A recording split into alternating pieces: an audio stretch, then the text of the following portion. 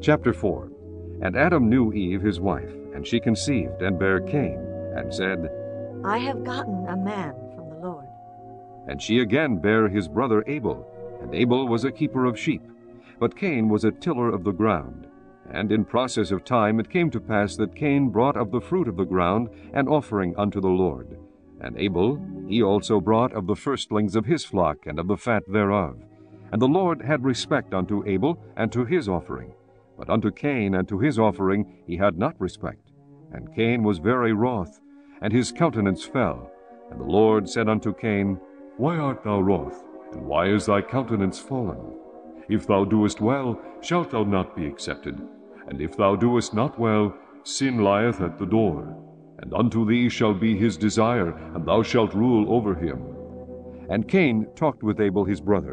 And it came to pass, when they were in the field, that Cain rose up against Abel his brother, and slew him. And the Lord said unto Cain, Where is Abel thy brother? And he said, I know not. Am I my brother's keeper? And he said, What hast thou done? The voice of thy brother's blood crieth unto me from the ground. And now art thou cursed from the earth, which hath opened her mouth to receive thy brother's blood from thy hand. When thou tillest the ground, it shall not henceforth yield unto thee her strength. A fugitive and a vagabond shalt thou be in the earth. And Cain said unto the Lord, My punishment is greater than I can bear.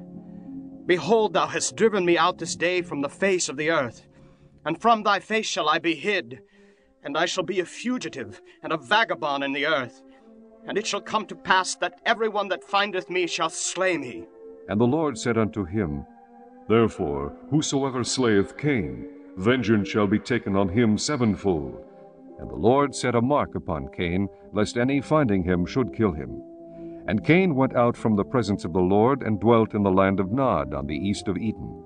And Cain knew his wife, and she conceived and bare Enoch. And he builded a city, and called the name of the city after the name of his son Enoch. And unto Enoch was born Irad, and Irad begat Mehujael, and Mehujael begat Methusael, and Methusael begat Lamech.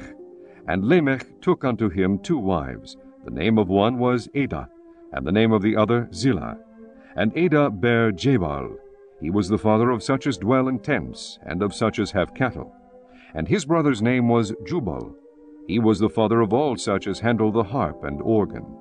And Zillah, she also bare Tubal-Cain, an instructor of every artificer in brass and iron. And the sister of Tubal-Cain was Naamah.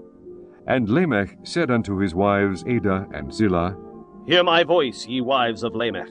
Hearken unto my speech, for I have slain a man to my wounding, and a young man to my hurt. If Cain shall be avenged sevenfold, truly Lamech 70 and sevenfold. And Adam knew his wife again, and she bare a son, and called his name Seth. For God, said she, hath appointed me another seed instead of Abel, whom Cain slew. And to Seth, to whom also there was born a son, and he called his name Enos. Then began men to call upon the name of the Lord.